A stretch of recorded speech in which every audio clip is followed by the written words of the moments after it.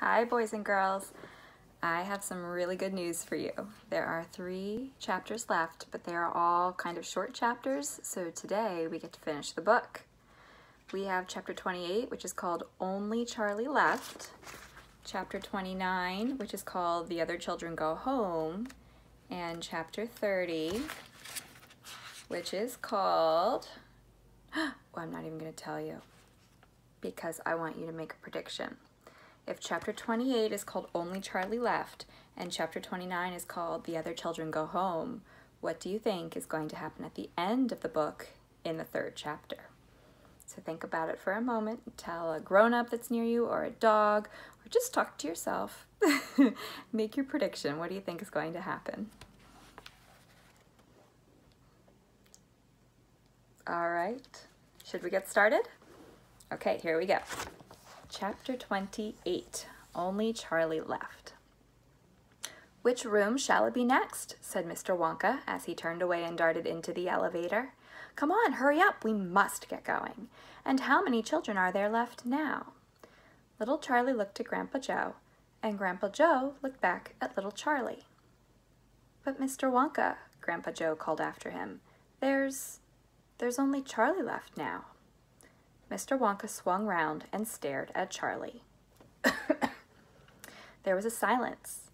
Charlie stood there holding tightly onto Grandpa Joe's hand. "You mean you're the only one left?" Mr. Wonka said, pretending to be surprised. "Why, yes," whispered Charlie. "Yes." Mr. Wonka suddenly exploded with excitement. "But my dear boy," he cried out, "that means you've won!" He rushed out of the elevator and started shaking Charlie's hand so furiously that it nearly came off. "Oh, I do congratulate you," he said. "I really do. I'm absolutely delighted.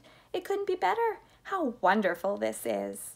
I had a hunch, you know, right from the beginning, that it was going to be you. Well done, Charlie. Well done. This is terrific. Now the fun is really going to start, but we mustn't dilly, we mustn't dally. There's even less time to lose now than there was before. We have an enormous number of things to do before the day is out. Just think of the arrangements that have to be made and the people we have to fetch. But lucky for us, we have the great glass elevator to speed things up. Jump in, my dear Charlie, jump in. You too, Grandpa Joe, sir. No, after you. That's the way. Now then, this time I shall choose the button we are going to press." Mr. Wonka's twinkling blue eyes rested for a moment on Charlie's face. Here's the picture.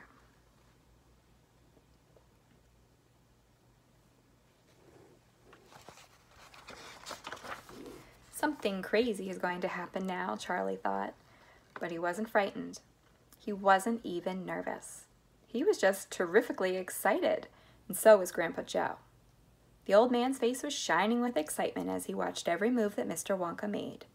Mr. Wonka was reaching for a button high in the glass ceiling of the elevator. Charlie and Grandpa Joe both craned their necks to read what it said on the little label beside the button. It said, "Up and out." "Up and out," thought Charlie. "What sort of room is that?" Mr. Wonka pressed the button. The glass door closed. "Hold on," cried Mr. Wonka. Then, wham! The elevator shot straight up like a rocket. "Yippee!" shouted Grandpa Joe. Charlie was clinging to Grandpa Joe's legs, and Mr. Wonka was holding on to a strap from the ceiling, and they went up, up, up, straight up this time with no twistings or turnings, and Charlie could hear the whistling of the air outside the elevator as it went faster and faster. "Yippee!" shouted Grandpa Joe again. "Yippee! Here we go!" "Faster!" cried Mr. Wonka, banging the wall of the elevator with his hand. "Faster! Faster! If we don't go any faster than this, we shall never get through." "Through what?" shouted Grandpa Joe. "Aha!" cried Mr. Wonka. "You wait and see. I've been longing to press this button for years, but I've never done it until now. I was tempted many times. Oh, yes, I was tempted. But I couldn't bear the thought of making a great big hole in the roof of the factory. Here we go, boys. Up and out." "But you don't mean," shouted Grandpa Joe, "you don't really mean that this elevator—" "Oh, yes, I do," answered Mr. Wonka. "You wait and see. Up and out." But it's It's made of glass, shouted Grandpa Joe. It'll break into 1,000,000 pieces. I suppose that's right, said Mr. Wonka, cheerful as ever, but it's pretty thick glass, all the same. The elevator rushed on, going up and up and up, faster and faster and faster. Then suddenly, crash! The most tremendous noise of splintering wood and broken tiles came from directly above their heads, and Grandpa Joe shouted, "Help! It's the end! We're done for!" And Mr. Wonka said, "No, we're not. We're through. We're out." Sure enough, the elevator had shot right up through the roof of the factory and was now rising into the sky like a rocket, and the sunshine was pouring in through the glass roof. In 5 seconds, they were 1,000 feet up in the sky. "The elevator's gone mad," shouted Grandpa Joe. "Have no fear, my dear sir," said Mr. Wonka calmly, and he pressed another button. The elevator stopped. It stopped and hung in midair, hovering like a helicopter, hovering over the factory and over the very town itself, which lay spread out below like a picture postcard.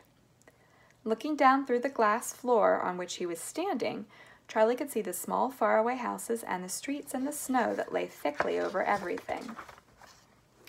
It was an eerie and frightening feeling to be standing on clear glass high above in the sky. It made you feel that you weren't standing on anything at all. "Are we all right?" cried Grandpa Joe. "How does this thing stay up?" "Candy power," said Mr. Wonka. 1,000,000 candy power. "Oh, look," he cried, pointing down. "There go the other children. They're returning home." Now, okay, pretend for a minute that you are in this elevator 1,000 feet above the factory. Would you be happy to be up there, or would you be terrified? I would be, can you guess? I would be terrified because I don't like heights at all. So I would probably not be very happy at that point. Maybe you would agree with me, or maybe you would disagree. Let's read the next chapter, which is called "The Other Children Go Home." "We must go down and take a look at our little friends before we do anything else," said Mr. Wonka. He pressed a different button and the elevator dropped lower, and soon it was hovering just above the entrance gates to the factory.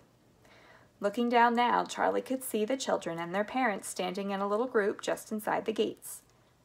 "I can only see 3, he said. "Who's missing?" "I expect it's Mike TV, Mr. Wonka said, "but he'll be coming along soon. Do you see the trucks?" Mr. Wonka pointed to a line of gigantic covered vans parked in a line nearby. "Yes," said Charlie. "What are they for?" "Don't you remember what it said on the golden tickets? Every child goes home with a lifetime supply of candy. There's 1 truckload for each of them, loaded to the brim." "Aha!" said Mr. Wonka. "There goes our friend Augustus Gloop. Do you see him? He's getting into the first truck with his mother and father." "Do you mean he's really all right?" asked Charlie, astonished. "Even after going up that awful pipe?" "He's very much all right," said Mr. Wonka. "He's changed," said Grandpa Joe, peering down through the glass wall of the elevator. "He used to be big. Now he's as thin as a straw." "Of course he's changed," said Mr. Wonka, laughing. "He got squeezed in the pipe. Don't you remember? Oh, and look, there goes Miss Violet Beauregard, the great gum chewer. It seems as though they managed to dejuice her after all. I'm so glad. And how healthy she looks. Much better than before." "But she's purple in the face," cried Grandpa Joe. "Ah, so she is," said Mr. Wonka. "Oh, well, there's nothing we can do about that." "Good gracious," cried Charlie. "Look at poor Veruca Salt and Mr. Salt and Mrs. Salt. They're simply covered with garbage." "And here comes Mike TV," said Grandpa Joe. "Good heavens, what have they done to him? He's about 10 feet tall and as thin as a wire." "They've overstretched him on the gum-stretching machine," said Mr. Wonka. "How very careless." "But how dreadful for him!" cried Charlie. All right, so here's Augustus Gloop. Here's Violet Beauregard. Here are the Salt family members, their little girl Veruca and the mom and the dad. And then here is Mike TV, super thin and very tall. "Nonsense," said Mr. Wonka. "He's very lucky. Every basketball team in the country will be trying to get him. But now," he added, "it is time we left these 4 silly children. I have something very important to talk to you about, my dear Charlie." Mr. Wonka pressed another button and the elevator swung upwards into the sky. All right, the last chapter. What do you think is going to happen next? I'll tell you what it's called. It's called Charlie's Chocolate Factory. Does that give you an idea? All right, here we go. The great glass elevator was now hovering high over the town. Inside the elevator stood Mr. Wonka, Grandpa Joe, and little Charlie. "How I love my chocolate factory," said Mr. Wonka, gazing down. Then he paused and turned around and looked at Charlie with the most serious expression on his face. "Do you love it too, Charlie?" he asked. "Oh, yes," said Charlie. "I think it's the most wonderful place in the whole world." "I'm very pleased to hear you say that," said Mr. Wonka, looking more serious than ever. He went on staring at Charlie. "Yes," he said, "I'm very pleased indeed to hear you say that, and now I shall tell you why." Mr. Wonka cocked his head to one side, and all at once the tiny twinkling wrinkles of a smile appeared around the corners of his eyes, and he said, "You see, my dear boy, I have decided to make you a present of the whole place. As soon as you are old enough to run it, the entire factory will become yours." Charlie stared at Mr. Wonka. Grandpa Joe opened his mouth to speak, but no words came out. "It's quite true," said Mr. Wonka, smiling broadly now. "I really am giving it to you. That's all right, isn't it?" "You're giving it to him?" gasped Grandpa Joe. "You must be joking." "I'm not joking, sir. I am deadly serious." "Listen," Mr. Wonka said. "I am an old man. I'm much older than you think. I can't go on forever. I've got no children of my own, no family at all. So who is going to run the factory when I get too old to do it myself? Someone's got to keep it going. If only for the sake of the Oompa Loompas. Mind you, there are thousands of clever men who would give anything for a chance to come in and take it over from me. But I don't want that sort of person. I don't want a grown-up person at all. A grown-up won't listen to me. He won't learn. He will try to do things his own way and not mine. So I have to have a child. I want a good, sensible, loving child. One who I can tell my most precious candy-making secrets while I am still alive." "So that is why you sent out the golden tickets," cried Charlie. "Exactly," said Mr. Wonka. "I decided to invite 5 children to the factory, and the one I liked best at the end of the day would be the winner." "But Mr. Wonka," stammered Grandpa Joe, "do you really and truly mean that you were going to give the whole of this enormous factory to little Charlie?" "After all, there is no time for arguments," cried Mr. Wonka. "We must go at once and fetch the rest of the family, Charlie's father and mother and anyone else that's around. They can all live in the factory from now on. They can all help to run it until Charlie is old enough to do it by himself. Where do you live, Charlie?" Charlie peered down through the glass elevator at the snow-covered houses that lay below. "It's over there," he said, pointing. "It's that little cottage right on the edge of town, the tiny little one." "I see it," cried Mr. Wonka, and he pressed some more buttons and the elevator shot down towards Charlie's house. "I'm afraid my mother won't come with us," Charlie said sadly. "But why ever not?" "Well, because she won't leave Grandma Josephine and Grandma Georgina and Grandpa George."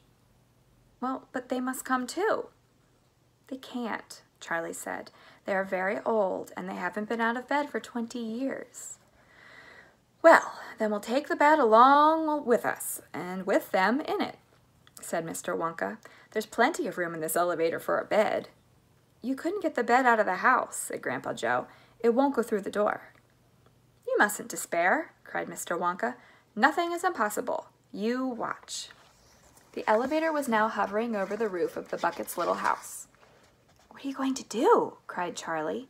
"I'm going right on in to fetch them," said Mr. Wonka. "How?" said Grandpa Joe. "Through the roof," said Mr. Wonka, pressing another button. "No!" shouted Charlie. "Stop!" shouted Grandpa Joe. Crash went the elevator, right down through the roof of the house, into the old people's bedroom. Showers of dust and broken tiles and bits of wood and cockroaches and spiders and bricks and cement went raining down on the 3 old ones who were lying in bed, and each of them thought that the end of the world was coming. Grandma Georgina fainted. Grandma Josephine dropped her false teeth. Grandpa George put his head under the blanket, and Mr. and Mrs. Bucket came rushing in from the next room. "Save cried Grandma Josephine. Calm yourself, my darling wife, said Grandpa Joe, stepping out of the elevator. It's only us. Mother, cried Charlie, rushing into Mrs. Bucket's arms. Mother, Mother, listen to what's happened. We're all going back to live in Mr. Wonka's factory, and we're going to help him run it, and he's given it all to me. And... What are you talking about? Said Mrs. Bucket. Just look at her house, cried poor Mr. Bucket. It's in ruins. Here's the picture.